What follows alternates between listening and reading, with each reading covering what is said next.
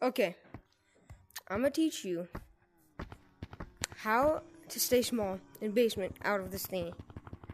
So, but if you leave basement, you're turning big again. Follow me.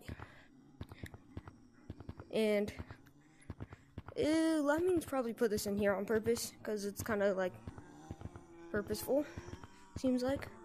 Just don't die until you get all the way over here. Just keep on going. Still won't die. Just go past this wall, around this corner. Once you get over here, you're gonna see this. Wait. You're gonna see this dead end. Just go straight forwards. And if you don't die, then that's good. And this is probably the longest part, okay? So you're gonna wait. Oh, never mind. I'm lucky because there's a monster. So you're gonna wait right here.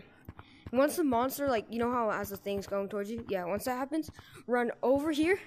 You gotta no-clip right. You see this circle? It's in this design. You just gotta come over here. Like, watch. Over here. Zap. Okay, come over here. Go through this circle. Okay, come over here. Zap me. Okay, once that happens, you should be in this dungeon thing. There should be a skeleton and everything. And then, when you go down in, there's this hole. If you go down in it, then just keep on running. Then you'll say small for the whole time. You're in basement. But the thing is, once you go up those stairs and leave, then you're going to be big again. But you basically got this whole place just staying small.